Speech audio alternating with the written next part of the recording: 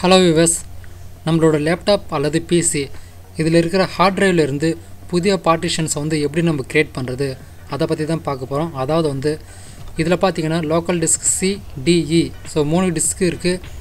So இதிலிருந்து 4 disk அல்லது 5 disk, so நம்மளுக்கு எவ்வளோ டிஸ்க் வேணுமோ அவ்வளோ டிஸ்க் நம்ம கிரியேட் பண்ணிக்கலாம். ஸோ அதை தான் நம்ம எப்படி கிரியேட் பண்ணுறது அப்படின்னு நம்ம பார்க்க போகிறோம். ஸோ இப்போ பார்த்தீங்கன்னா இது லோக்கல் டிஸ்க் டி. ஸோ இதோட டோட்டல் வால்யூம் பார்த்தீங்கன்னா 51.3 GB இருக்குது. இதில் 36.4 GB அவைலபிளாக ஃப்ரீயாக இருக்குது. ஸோ இதில் இருந்து நான் ஒரு 25 GB நான் ஒரு புதிய டிஸ்க்கை நான் கிரியேட் பண்ண போகிறேன். ஸோ அதை எப்படி நம்ம கிரியேட் பண்ணுறது அப்படின்னு நம்ம பார்க்கலாம். அதுக்கு நீங்கள் முதல்ல பார்த்தீங்கன்னா இந்த இடத்துல கம்ப்யூட்டர் அப்படின்னு இருக்கும். ஸோ இதை நீங்கள் ரைட் கிளிக் பண்ணணும். ஸோ ரைட் கிளிக் பண்ணிவிட்டு இந்த இடத்துல பார்த்தீங்கன்னா மேனேஜ் அப்படின்னு இருக்கும், அதை நீங்கள் கிளிக் பண்ணணும். இப்போ பார்த்தீங்கன்னா கம்ப்யூட்டர் மேனேஜ்மெண்ட் இது ஓப்பன் ஆகிடும். இதில் டிஸ்க் மேனேஜ்மெண்ட் அப்படின்னு இருக்கும். ஸோ அது மேலே நீங்கள் கிளிக் பண்ணணும். ஸோ இது மேலே நீங்கள் கிளிக் பண்ணிவிட்டு நீங்கள் கொஞ்சம் நேரம் நீங்கள் வெயிட் பண்ணணும். ஸோ இப்போ பார்த்தீங்கன்னா local disk C TET. So இப்போ இப்போ பார்த்தீங்கன்னா 3 டிஸ்க் இருக்குது. ஸோ அந்த 3 டிஸ்க் பார்த்தீங்கன்னா இந்த இடத்துல இருக்குது. ஸோ இப்போ நான் இந்த லோக்கல் டிஸ்க் டியை தான் நான் இப்போ ஸ்ப்ளிட் பண்ண போகிறேன். ஸோ இதிலிருந்து நான் ஒரு 25 GB கிரியேட் பண்ணி நான் ஒரு புதிய டிஸ்க்கை நான் கிரியேட் பண்ண போகிறேன். ஸோ இந்த இடத்துல பார்த்தீங்கன்னா லோக்கல் டிஸ்க் பார்த்தீங்கன்னா இந்த இடத்துல இருக்குது. ஸோ இது மேலே நீங்கள் ரைட் கிளிக் பண்ணிவிட்டு இந்த இடத்துல ஸ்ரிங்க் வால்யூம் அப்படின்னு இருக்கும், அதை நீங்கள் கிளிக் பண்ணணும். ஸோ கிளிக் பண்ணிவிட்டு நீங்கள் கொஞ்சம் நேரம் வெயிட் பண்ணணும். இப்போ நான் இந்த லோக்கல் டிஸ்க்கை நான் இதிலேருந்து நான் ஒரு புதிய பார்ட்டிஷன் கிரியேட் பண்ணுறதுனால இதில் இருக்கிற டேட்டாஸ்க்கு எந்தவித ஒரு பாதிப்பும் ஏற்படாது. ஸோ இதில் இருக்கிற டேட்டாஸ் எல்லாம் பார்த்தீங்கன்னா உங்களுக்கு அப்படியே தான் இருக்கும். இப்போ பார்த்தீங்கன்னா உங்களுக்கு ஒரு ஸ்ரிங்க் டி ஓப்பன் ஆயிடுச்சு.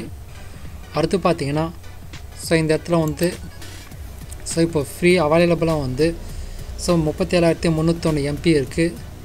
ஸோ இதை நீங்கள் ஜிபியில் கன்வெர்ட் பண்ணணும் அப்படின்னா ஸோ இந்த அமௌண்ட்டை நீங்கள் 1024, அதாவது 1024 இது. ஸோ இதில் நீங்கள் டிவைட் பண்ணிங்கன்னா உங்களுக்கு ஜிபியாக நீங்கள் தெரிஞ்சுக்கலாம். இதில் பார்த்தீங்கன்னா நான் ஒரு 25 GB நான் செப்பரேட்டாக கிரியேட் பண்ண போகிறேன். நீங்கள் ஜிபியை கன்வெர்ட் பண்ணணும் அப்படின்னா ஸோ இதில் பார்த்தீங்கன்னா இப்போ நான் 25 GB நான் தனியாக கிரியேட் பண்ண போகிறேன். ஸோ 25 × 1024. ஸோ டோட்டல் நான் 25,600 MB நான் தனியாக கிரியேட் பண்ண போகிறேன்.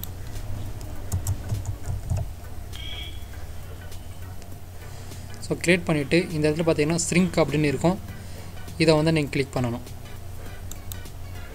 இப்போ பார்த்தீங்கன்னா நான் கிரியேட் பண்ண அந்த பார்ட்டிஷன் பார்த்தீங்கன்னா 25 GB ஃப்ரீ ஸ்பேஸ். ஸோ இது மாதிரி தனியாக வந்துடுச்சு. ஸோ இதில் நீங்கள் ரைட் கிளிக் பண்ணணும். ஸோ ரைட் கிளிக் பண்ணிவிட்டு நியூ சிம்பிள் வால்யூம் இதை நீங்கள் கிளிக் பண்ணணும். ஸோ கிளிக் பண்ணிவிட்டு நெக்ஸ்ட்டு கொடுங்க. ஸோ மறுபடியும் பார்த்தீங்கன்னா நெக்ஸ்ட். ஸோ அடுத்தது பார்த்தீங்கன்னா இந்த இடத்துல லெட்டர். ஸோ இது உங்களுக்கு எந்த லெட்டர் வேணுமோ அதை நீங்கள் செலக்ட் பண்ணிக்கலாம். அதாவது இது லோக்கல் டிஸ்க் பார்த்தீங்கன்னா டி. அது மாதிரி உங்களுக்கு எந்த லெட்டர் வேணுமோ அந்த லெட்டரை நீங்கள் செலக்ட் பண்ணிக்கலாம். நான் எஃப் செலக்ட் பண்ணுறேன். செலக்ட் பண்ணிவிட்டு நெக்ஸ்ட்டு கொடுக்கணும். ஸோ அடுத்தது பார்த்தீங்கன்னா வால்யூம் லேபிள். இதில் உங்களோட லோக்கல் டிஸ்கோட நேம் நீங்கள் கிரியேட் பண்ணிக்கலாம். ஸோ எக்ஸாம்பிள் நான் லினக்ஸ் அப்படின்னு நான் கிரியேட் பண்ணுறேன். நீங்கள் கிரியேட் பண்ணிவிட்டு கடைசியில் இருக்கிற ஃபினிஷ் அந்த பட்டனை நீங்கள் கிளிக் பண்ணிங்கன்னா ஸோ உங்களுக்கு ஒரு புதிய லோக்கல் டிஸ்க் கிரியேட் ஆகிடும். ஸோ இந்த இடத்துல பார்த்தீங்கன்னா லினக்ஸ் உபுண்டு. ஸோ நான் கிரியேட் பண்ண அந்த எஃப் லோக்கல் டிஸ்க் கிரியேட் ஆகிடுச்சு. ஸோ இதோட சைஸ் பார்த்தீங்கன்னா 25 GB.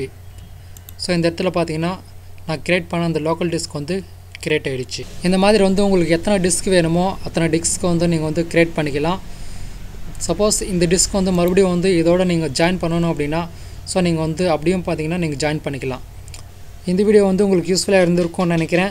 இந்த வீடியோ உங்களுக்கு பிடிச்சிருந்தால் லைக் பண்ணுங்கள், கமெண்ட் பண்ணுங்கள். மறக்காமல் இந்த சேனலை சப்ஸ்கிரைப் பண்ணுங்கள்.